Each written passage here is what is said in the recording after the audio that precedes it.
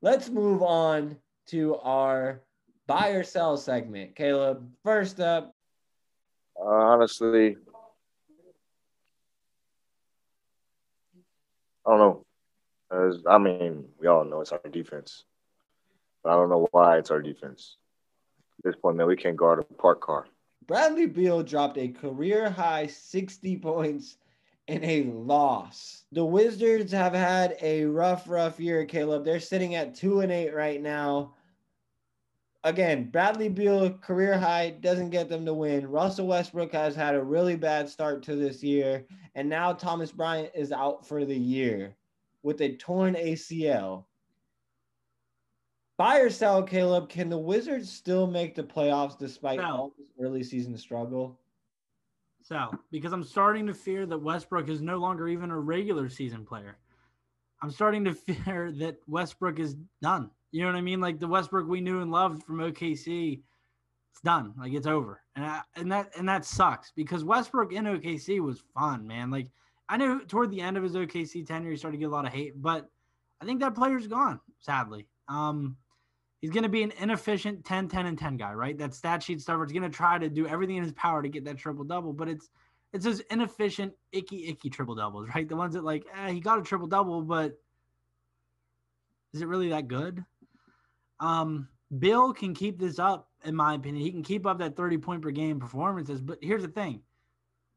That's not enough to get you guys a win. Bryant getting hurt sucks. Bertans can get hot, but here's the thing. When Bertans and Bill were hot last year, they didn't win. They can't win with just those two guys going off.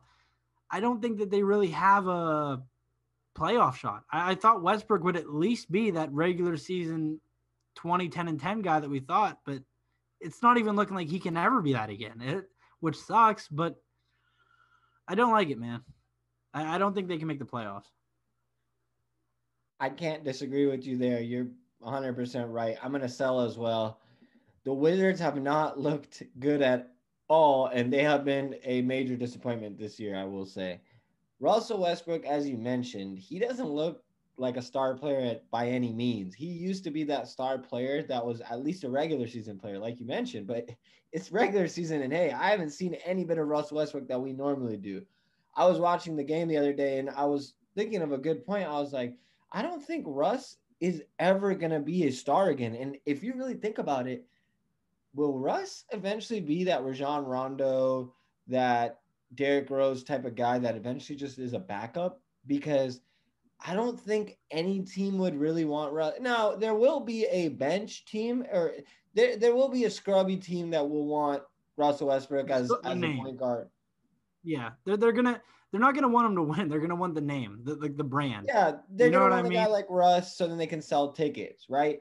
But then how many people are really gonna want to have Russ as their starting point guard? As a GM right now, would you be willing to give Russ the keys to your car to be that starting quarterback, to be that starting point guard of your team? No, you're not gonna do that because it's like Russell Westbrook is not able to do that. He's not capable, and I don't think the Wizards are able to do it. I'm hoping Bradley Beal eventually gets out because, hey, I know one thing. I know my Wizards family, whoever's listening to this, I'm sorry about John Wall.